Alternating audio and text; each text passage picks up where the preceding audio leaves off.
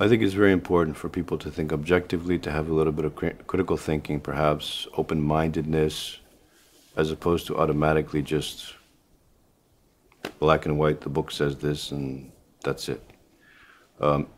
If somebody's sincere, they're going to be very cautious and careful about what they say and they believe, and they're going to understand something about what Father Seraphim Rose says concerning orthodoxy of the mind and orthodoxy of the heart. I think that the tables have turned somewhat, and I see that there are certain apologists on the side of the modernistic jurisdictions who don't understand orthodoxy of the heart. Of course, I think we need to have orthodoxy of the mind and orthodoxy of the heart connected, because that would be a true application and true offering and true reality, a lived thing, which would show us, verify in us the truth of where we are, and it would help us to understand that only through the Orthodox faith can we receive sanctification in the Orthodox Church. And Metropolitan Anthony Grabovitsky says that, he says concerning heretics and people that are stubbornly opposed to the Church and Church order, that nothing that you say will convince them. Even if one were to rise from the dead, as it says in Scriptures, you will not convince them.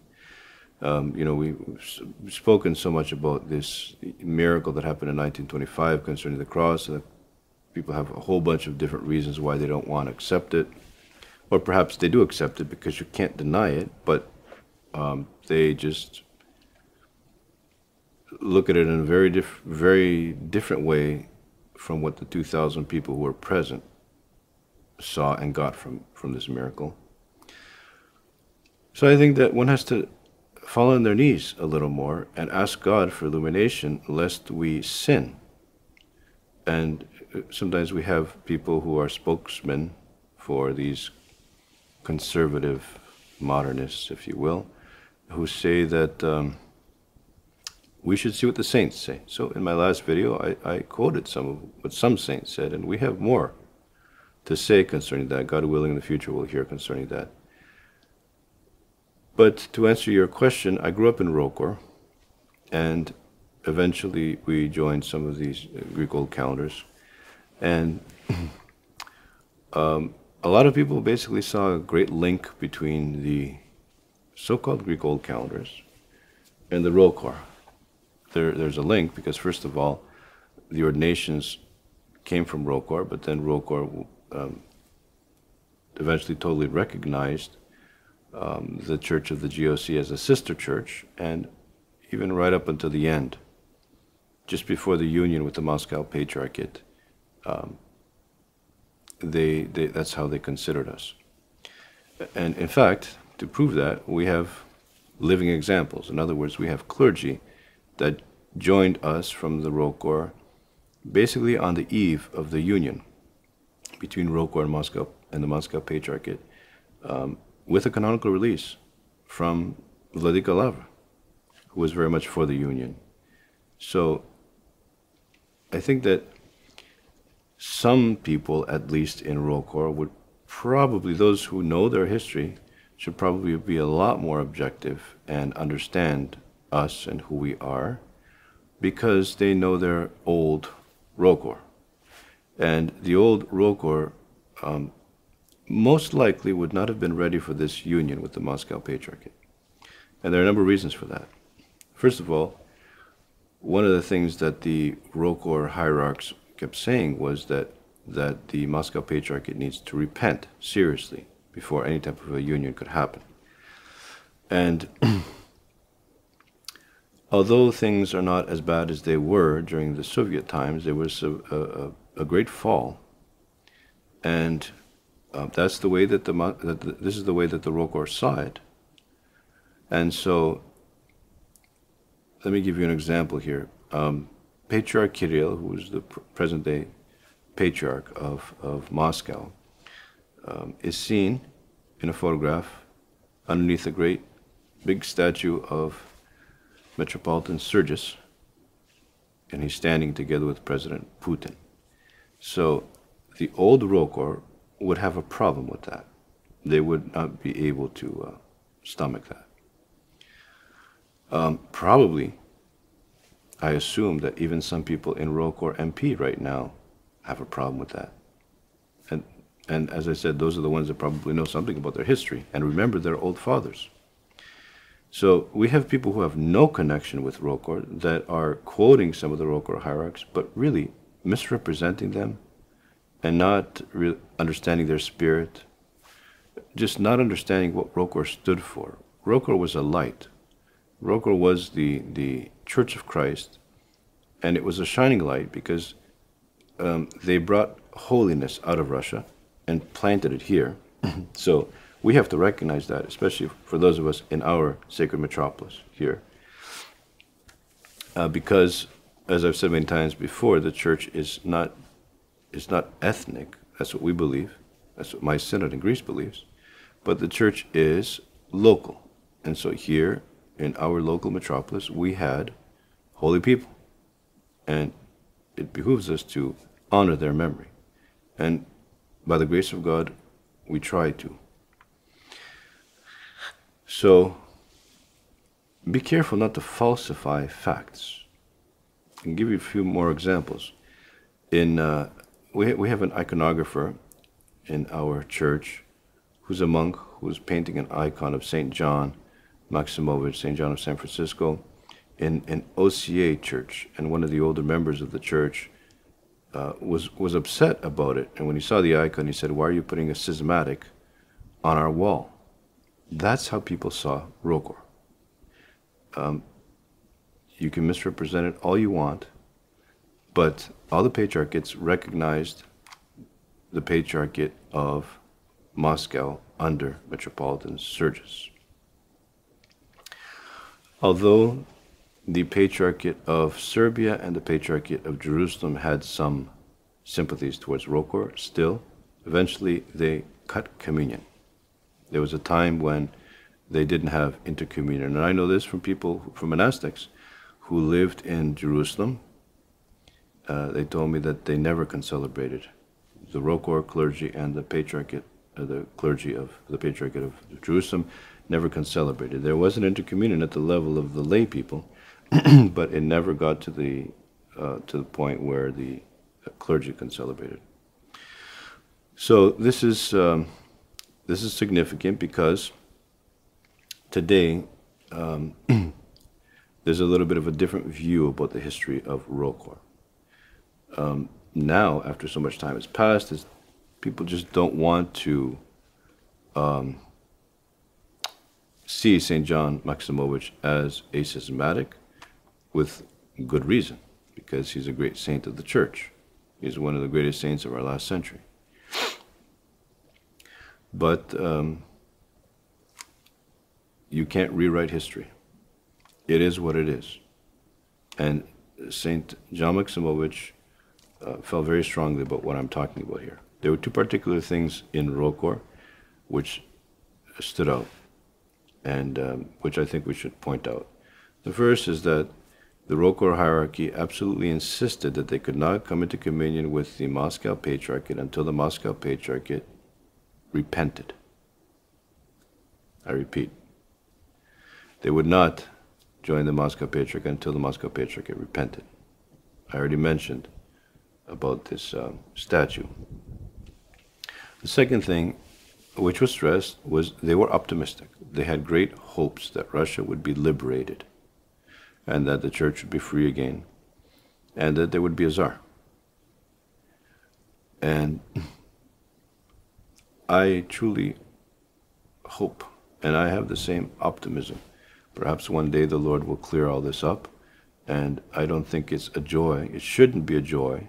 For some people it is a joy on both sides that we are not in communion. It's sad for us that the ancient patriarchates right now are preaching something quite different from what the fathers of the church preached. We could talk about that in a subsequent video, but already there's a lot of information out about that. We're talking about two distinct, different voices. The voice of St. Mark of Ephesus, the voice of the modernist bishop. The voice of St. Gregory Palmas, the voice of the modernist bishop. And there's a lot of them. There are a lot of modernistic, heretical bishops. So we brought up examples in the previous video of holy people, and there are a lot more. And ROCOR felt this kinship with the Greek Old-Calendarists, because actually the Greek Old-Calendarists had a few. It was not totally all of them. Definitely we had some issues for a while. But there were a few very holy men who were miracle workers. And I'm talking about really serious miracle workers. If you were to read their lives, it would read as a life of a saint. There's a little bit of a piece of information that I'd like you to know as well.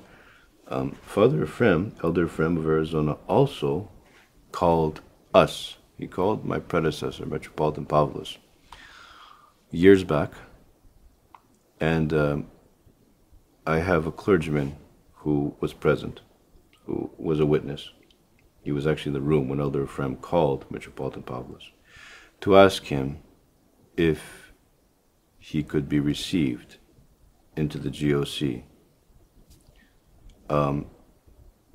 Probably if he went ahead with that, if he were to join us, you probably would have seen the document coming out from him about our canonicity. Probably would have defended it. Because it is a fact that during the lifetime of Elder Ephraim, he did go back and forth a number of times. And also, when he came to America, he came through our parishioners, people who belong to our parish in Canada, in Montreal, and they still belong to our parish. And he didn't tell them, no, don't go there because they're schismatics. He knew a lot of our people. Sometimes he would send people to us. Sometimes he would send people to confess to some of our clergy. Anyway, that is what happened. The ROCOR went to the point where they even believed some of the bishops. It wasn't all of them, and it wasn't all the people, but a lot of people in ROCOR, especially in the catacomb church, especially as time progressed, because at the beginning, you're trying to figure things out.